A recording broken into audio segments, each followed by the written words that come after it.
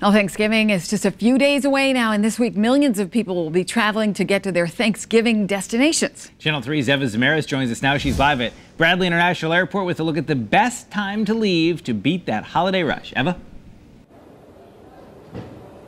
Good morning to you both. Things have definitely quieted down here at the airport. It was a lot busier earlier this morning. Now you can actually expect things to ramp up these next few days, and people are truly leaving early to get to where they need to go. Now AAA says the upcoming holiday weekend, which starts Wednesday and ends Sunday, will see the highest travel volume since 2005. Millions of people will be taking to the nation's roads, skies, rails, and waterways to get to their Turkey Day destinations this year. And if you are planning to hit the road, expect to have plenty of company. AAA says a record number of New Englanders will be driving this year.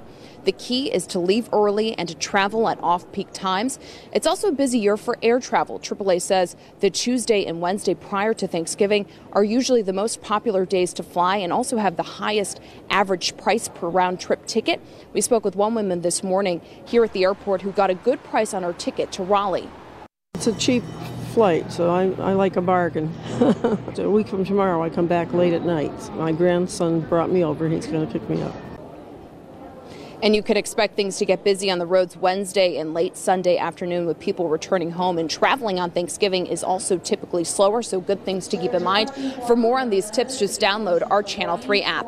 Live at Bradley this morning, I'm Eva Zamaris, Channel 3 Eyewitness News. And today, Senator Richard Blumenthal will be highlighting some new airline passenger protections just in time for the holidays. They include a ban on e-cigarettes on flights, restrictions on airlines bumping passengers once they've cleared the gate, and setting minimum seat size and legroom.